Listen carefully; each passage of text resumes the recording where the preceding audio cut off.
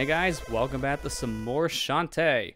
Let's get out of the Scuttletown area and make our way to our next destination. Still at night. This is a really long night if you ask me. Dance the whole night away, we're still at night. What is coughing doing in this game? Yeah, what the? Well, that's the problem. I don't have any Pokeballs.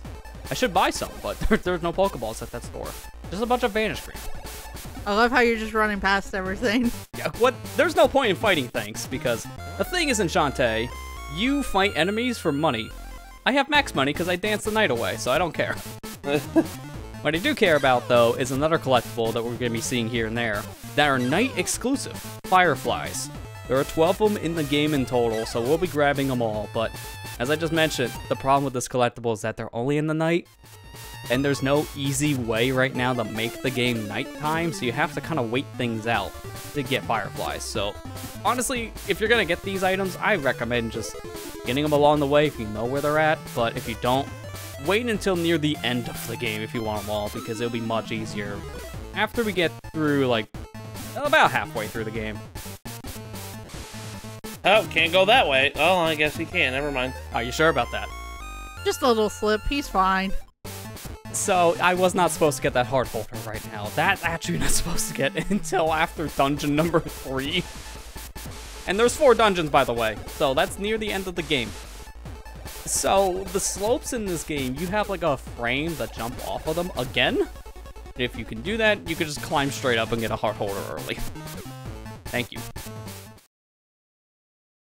I see you didn't take the save. You don't really need it right now. In fact, actually, with how I'm playing the game, because I have save states that are actually my proper saves in between recordings in case something screws up, I can take advantage of not saving all the time in this game, because when you die in this game, you still have all your progress saved, thankfully. It's not a game where if you die, you're reloaded from your last save with progress included. But you will be taken back to your last save point, location-wise. So you can use that to your advantage, and just save at one point, make progress on the other side of the map, die until you get a game over, because this game does have a life system, which thankfully does not come back after this game. Didn't really work out. Get a game over, and you can go back to your previous save point, saving you on travel time.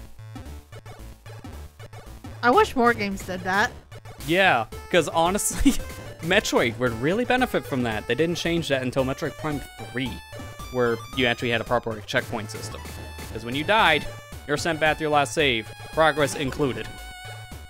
Pretty rough back in the early days. And, oh, at least, you know, at least they realized their folly and they completely changed that. Maybe not for the remaster of Metroid Prime 1, but, Yeah. I mean, Prime 1 Remaster was really just, like, some control tweaks and then a graphic overhaul, and that's about it. It's still the core GameCube game in art, which includes all of its faults.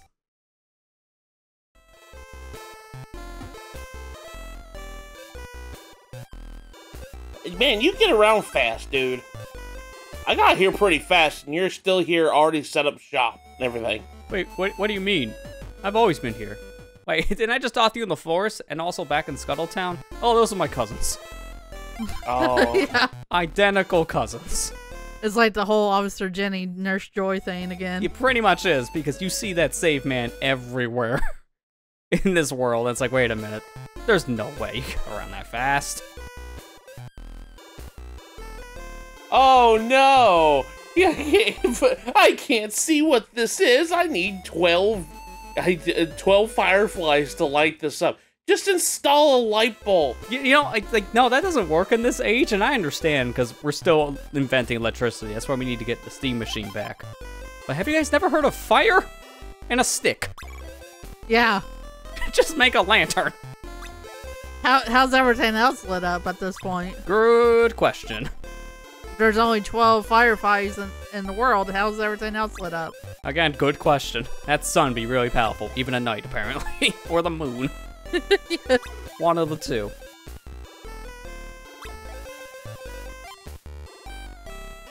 So I'm buying a whole bunch of items here, but this shop is the only one in the game that actually has upgrades for Shantae. So you have Boot and Sash here. These are 2 upgrades we can buy right now. The other 2, later.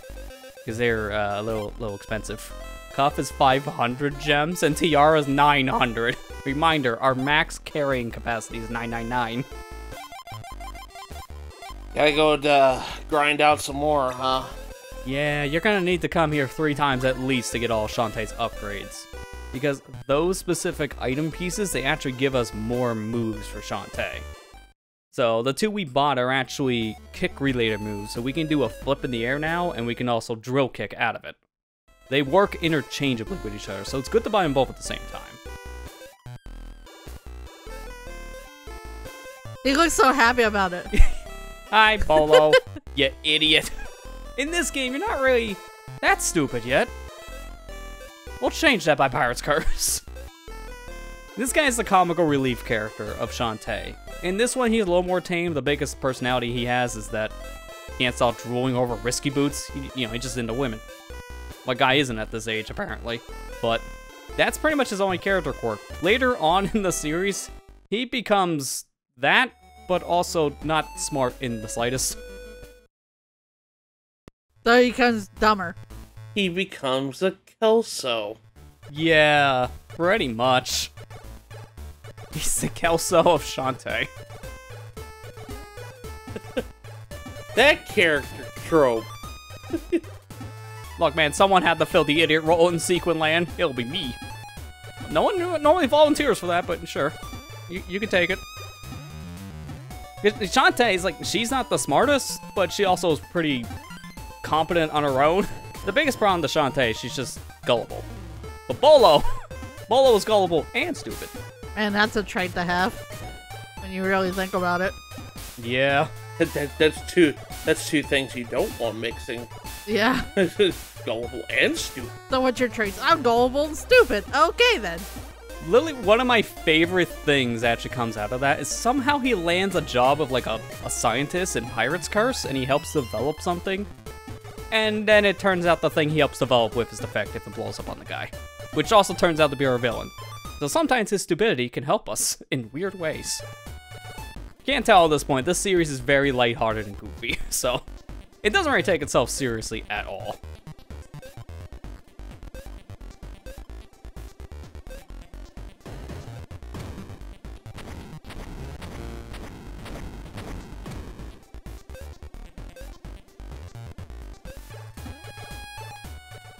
Now you can go in your dungeon. Wait, how'd you get in here? I had to use someone's wrecking ball to get in. Back door? Oh. I guess I should have looked around. Dang dingus. Oh, that's Bolo.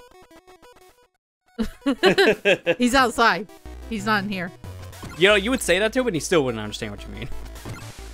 But that's later Bolo. This one might actually get insulted. Maybe.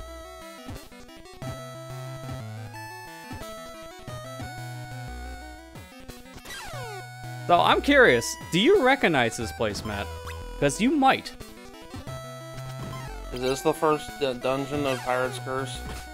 No, but it is featured in Pirate's Curse, actually, as an Easter egg. I recognize the layout. Yeah, there is... It was in the sewer section. If you can get up above, like, there was this hidden, like, compartment in a wall you can just, like, crawl inside of. If you do that, then you're led into the first dungeon of Shantae, just remade in Pirate's Curse's engine. And it's way more playable in that game because the camera is zoomed out by a lot. Don't have this awful screen crunch. Yeah, that's the big thing that makes this game difficult a lot of times. It's just the screen crunch.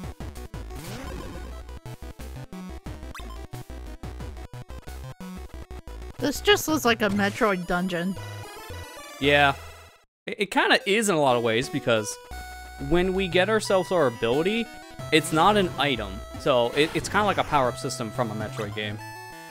But then it also has that same effect as a Zelda game, when now you get the item of the dungeon, you can do more and get to the boss. Huh. But there's challenge here, let me cheese it. So I really hope you're watching these Shantae videos in 60 frames, because this game has a lot of flickering sprites, or in the case of this one, a vibrating sprite. Yeah, Oh, I'm gosh. seeing it right now. Gosh, it feels like I have to wear 3D glasses. It really does, yeah. So, at this time period, I understand why they did this. There's only so much they can do to portray a different effect graphically, but Yeah, the float muffin one is probably the one that just looks the weirdest. Vibrating Shantae. Oh yeah, that's how she survives pits. You couldn't just like put like a cloud under her or something. Modern age, that's what we would do. You know, Mario got a cloud power up in Mario Galaxy 2. Why couldn't Shantae have gotten it? Yeah, but that was also on the Wii, and then this is like a Game Boy. I know. Technology, that's why. Oh yes, hard puzzle to solve. Memorize squid, squid, squid. Let me get my notepad for that one. Did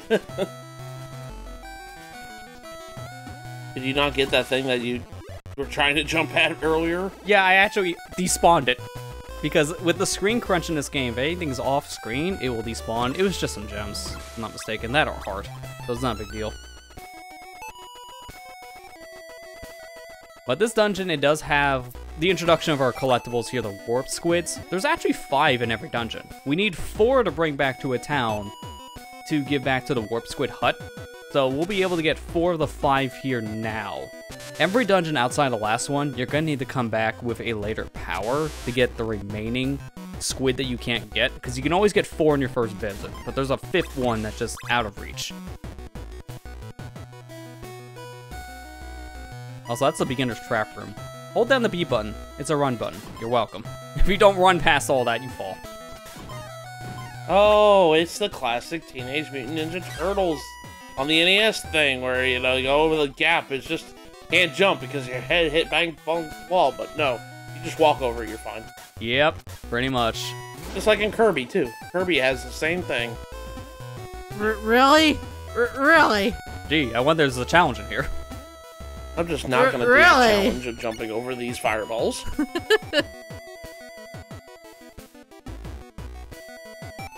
Squidfish, fish, squid. Challenge. 2 icons. Squidfish, fish, squid.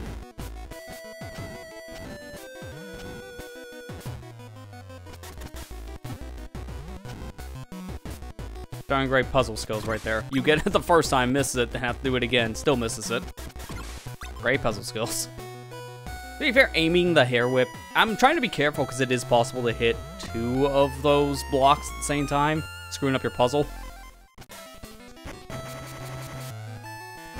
Dive kick. That hitbox said no. Yeah, these guys are kind of hard to fight. The wet man are just like very aggressive, but they have like the best. Excuse me, they were called what? That's what they're called. Yeah, they're called wet man. You know the female one we fought earlier? That's called wet gal. Not much better. Excuse me, that doesn't sound very nice. Hey, that's what he's called. He likes being called that, I think. I knew there was a reason we were holding off on this LP. Oh, it has moments, that's for sure. I can't wait until we get to, like, half GD Hero, which is some of the questionable things they put in, like, the later DLCs released. Because a lot of those little DLCs, they're throwaway stories, have nothing to do with main plot, but they have some of the goofiest lines. It misses its mommy. Yeah, can you break that down for me? Oh, okay, let's take out a apostrophe. It misses, it is mommy. Oh, no. Grammatical errors in my early game? Oh, who would have thought? That happened all the time in like 8-bit, 16-bit games. So I'm not surprised to see it here too. It misses, it is mommy. What is that one famous one? Something about happy end or something like that? Yeah, this game is happy end. Oh, this game is happy end. Yeah. I feel asleep. I feel asleep. So, of course, that one. Congratulations. What was that one from Friday the 13th on NES? It said, you and your friends are dead. Game over. Yeah. I mean, at least that one's like right to the point. That was a nice way of putting it, wasn't it? Yeah.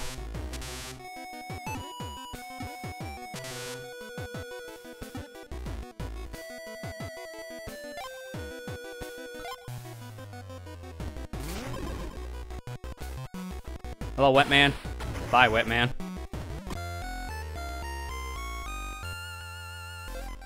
At least they got it grammatically correct with a key instead of an key. Yeah. You found an key. When the squiggly line doesn't appear in Microsoft Word.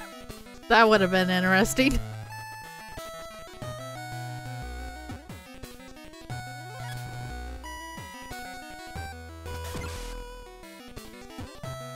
Need my gems. I have to go back to work after this. What is that? Squid? Snail? Squid? That's more like snail, squid, snail. But this one, yeah, remember that for a while or write it down because we actually have to take this block and move it all the way back to the beginning portion of this room. So we gotta take this, there's like a hidden passageway here from the ceiling. And it's gonna take a bit, so this one's easy to forget.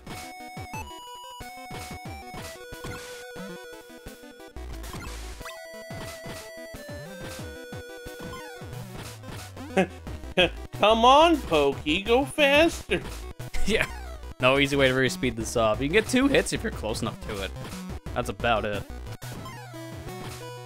In this game, this was before they introduced the conditioner and the shampoo for Shantae as items, so you can't power up your hair whip, which is your main form of attacking every game. So what you see here is what you got. I love how that's her upgrades for her weapons. It's just, I'm gonna put more conditioner shampoo in my hair to make it more slick and quick. Yep. It makes a lot of sense. I think there's even a joke in one of the games, too, where they say, like, what would happen? No, I think it's even this game. I think there's a character that says, I would love to see how you would look in short hair, because they know that's Shantae's power. Take away her hair, she becomes weak. Let's just forget about those transformations, mind you, but no. Take away her hair. That's her one true weakness. You gotta give her credit, though. She's attacking things with a head bop all the time. That's gotta give you some nasty whiplash. But also, she's gotta have some really strong hair. Yeah, because hair follicles are just like nothing. Yeah, they're very weak by nature because they're thin. They don't cause lacerations.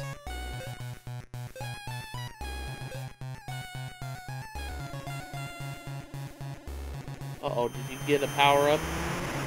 Yeah, so we're learning our first transformation dance. In every dungeon, there is a genie girl to save. And when we save her, then they teach us a dance. In this case, she taught us how to transform into a monkey. All we gotta do is just put in those commands that she said by pressing select and then just pressing the commands at will. And now we're monkey.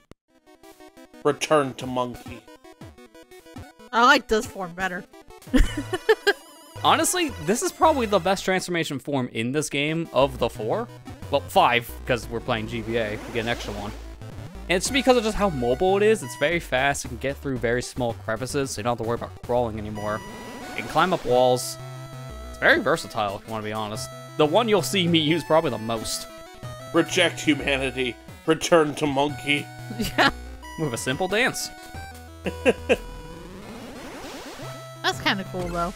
Well, I mean, Shantae's not like... I mean, she's only half human. So she's not really projecting that much humanity. Return to monkey. Yeah, because she can transform into multiple different things. So for her, it's like, what's humanity? I'll just become whatever animal of the week it is. Ah, so she's like Beast Boy. In a lot of ways, yeah. You gotta make the comparison.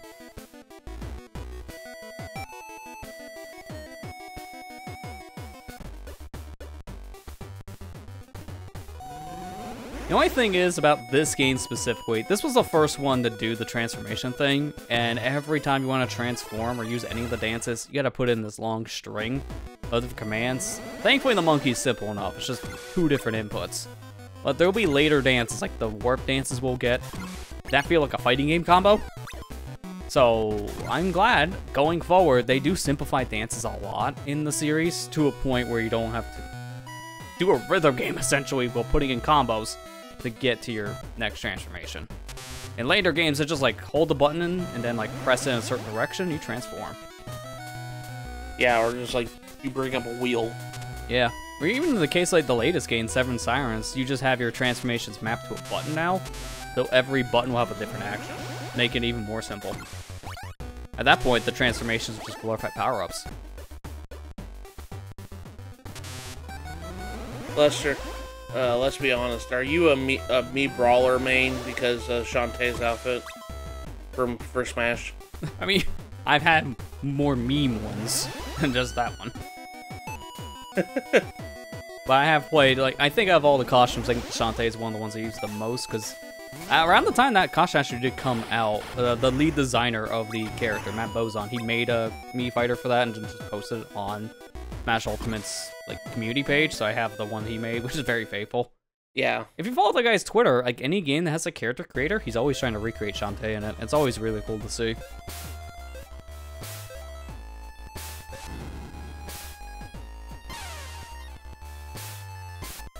Well, that was easy.